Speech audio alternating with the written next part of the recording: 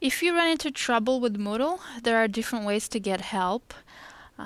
If you don't see a link to your course site, or if you are in the site but you can't find a specific item that you're looking for, you should contact your instructor directly for these kinds of issues. Now, there's also a link to a support site on the header at the top right. So the support site will take you to that page, and you have some options here to access user guides or the student support forum. Now, if you can't log in to your site, if your password is not working, you can contact technology help.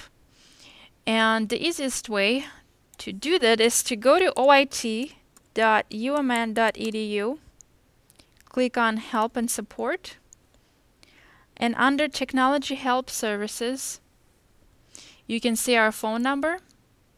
You can chat with us, or you can stop for face-to-face help. The tech stop hours and locations are listed here on this site also. Now, if you have more complex problems with the application, you can contact Moodle support, and their email address is moodle@umn.edu.